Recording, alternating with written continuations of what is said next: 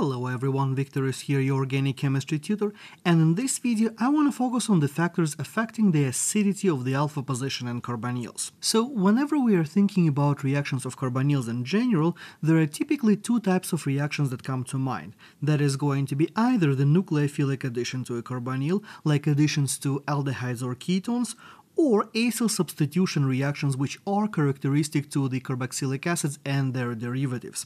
However, we can also have the deprotonation of the alpha position, which leads to the formation of the corresponding enolates. And before we go any further, I want to real quick here go through the alpha, beta, gamma nomenclature, just so we're on the same page with that.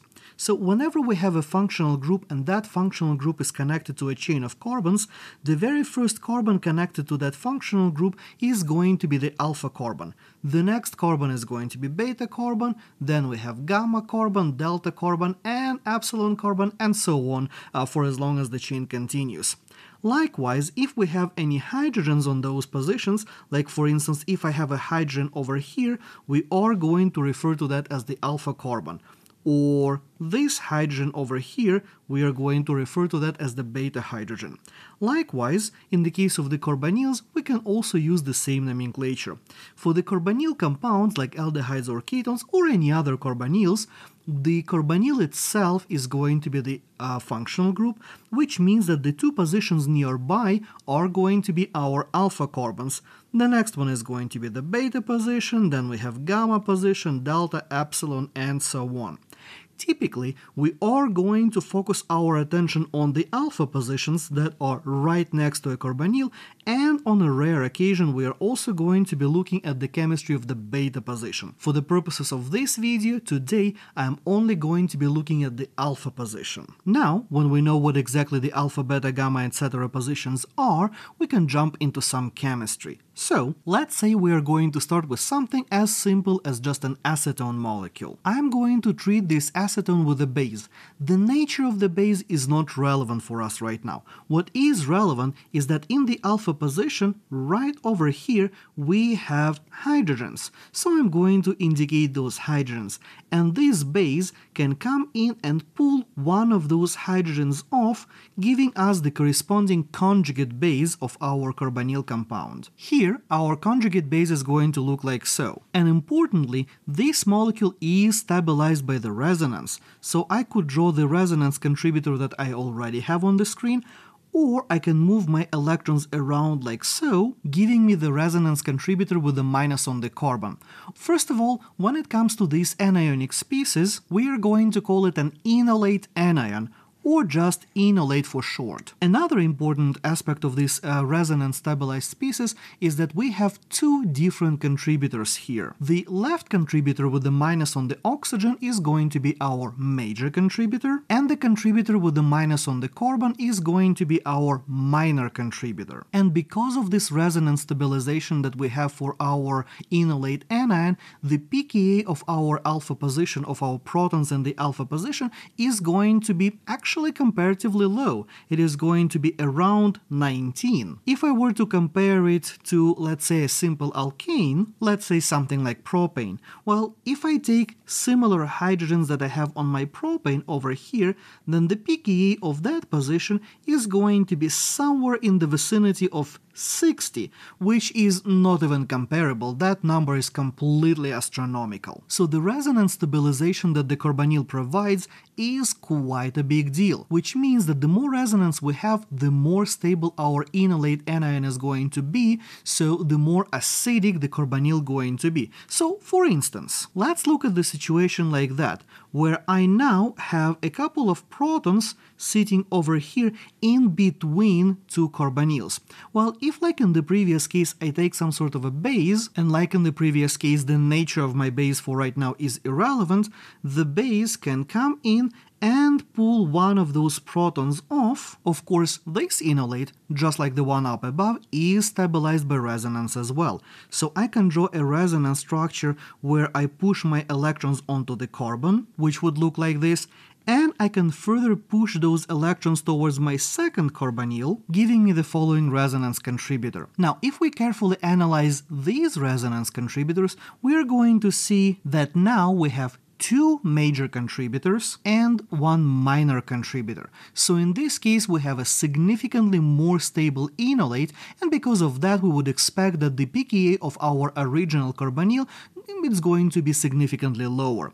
If we look at the pKa table and locate that species in the pKa table, we will see that the pKa for these protons in between carbonyls, they are actually around 9, which means that we have 10 to the 10th power difference in the acidity of our carbonyls. So the resonance is definitely a big deal. And the more resonance stabilization you have for your enolate, the more stable it is going to be. Now, when it comes to the acid-base properties, we know that the resonance is not the only factor that is going to affect our acidity. In addition to resonance, we commonly look at the atomic size of the atoms with a negative charge, the electronegativity of the atoms with a negative charge, the inductive effects, and finally the hybridization.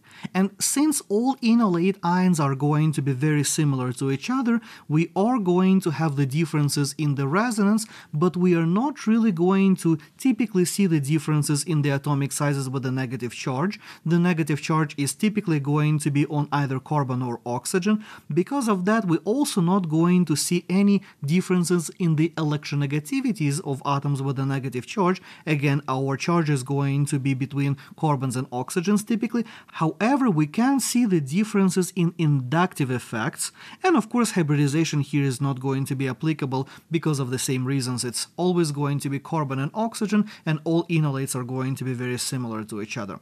So looking at the inductive effects, we know that if we have some sort of electron withdrawing groups in our molecule, that typically stabilizes the negative charge indirectly and makes our molecule more acidic. Well, let's look at a couple of examples here as well and see if that is applicable in our case or not. As my reference molecule, I'm going to use this acetyl-acetone molecule, and the pKa of my hydrogen over here is going to be around 9. If I now look at a very similarly looking molecule, but instead of the CH3 groups that I have over here, I have the CF3 groups. Fluorines are very electron withdrawing atoms, so we should be seeing the lower pKa values, and our molecule should be more acidic. And indeed, if we pull up the pKa value for this proton over here, that one is actually going to be around 5.3, so we do see a significant drop in the pKa value, which means that our molecule is significantly more acidic,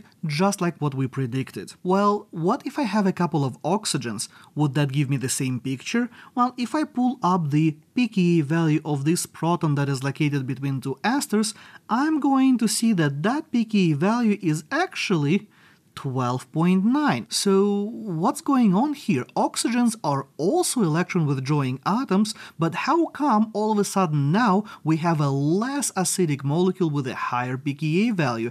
That doesn't seem to be fitting the trend. Well, the trick here is that we have a competition of resonance and inductive effects. In the case of my CF3 group, fluorines pull electron density towards themselves through all of those bonds, and we have a very significant delta plus on this carbon. So fluorines pull electron density and don't give anything back. They do not participate in any kind of resonance, so once we pull one of those protons off, so let's say once we pull this guy off, we are going to end up with an enolate looking like this, where my negative charge, my electrons on the carbon, are stabilized directly by the resonance, and they are also stabilized indirectly by the inductive effect of the CF3 group. Now, how would this reaction look like in the case of an ester? So I have my ester over here, and I'm going to treat it with some sort of base. Again, the nature of my base is irrelevant for right now.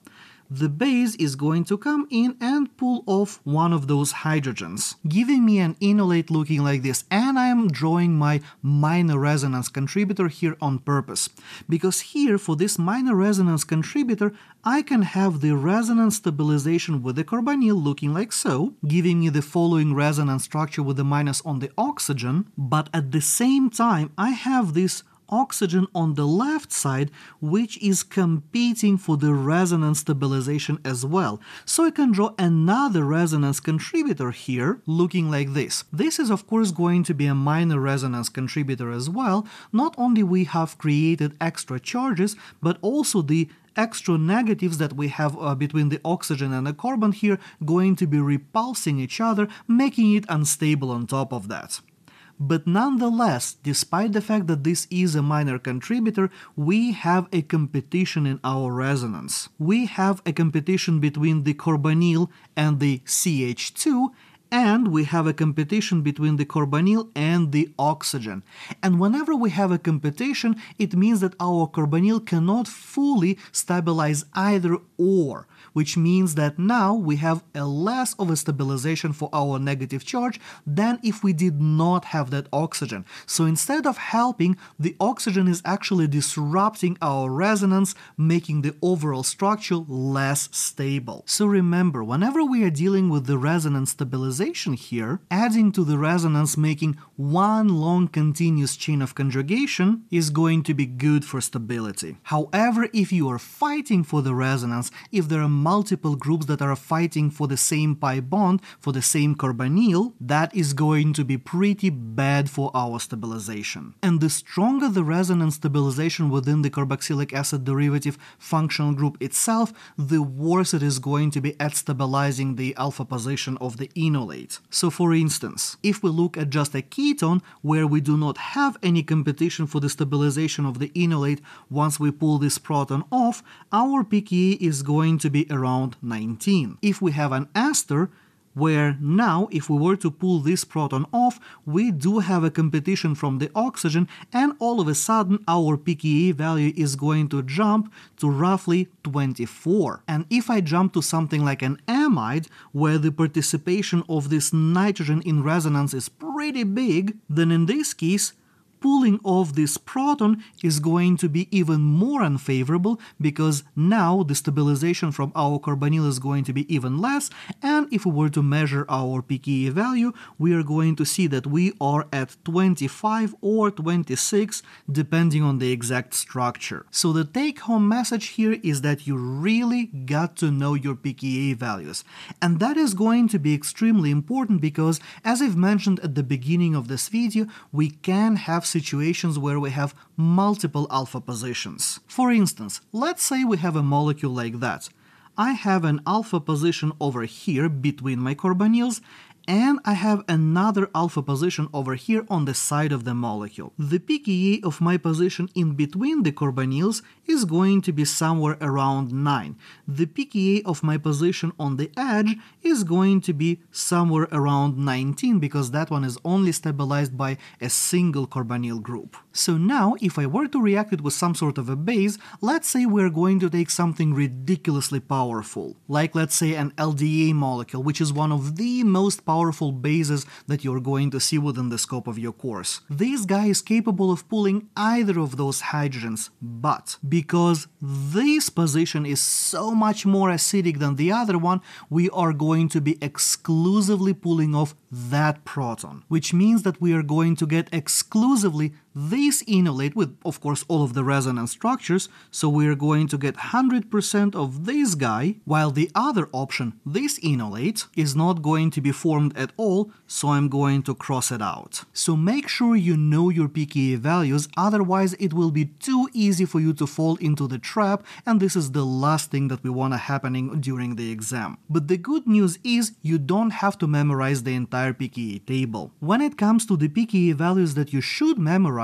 there are just 5 typical characteristic compounds that we are going to see. The first one is going to be just a simple ketone. The pKa of those is going to be somewhere around 19.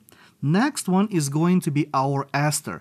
Those guys are about 24. Then we have a diketone, which is going to be roughly 9. Then we have an ester plus a ketone, which is going to be roughly 11. And finally, we have a diester, which is about 13. So there are only 5 magic numbers that you will have to memorize for your class.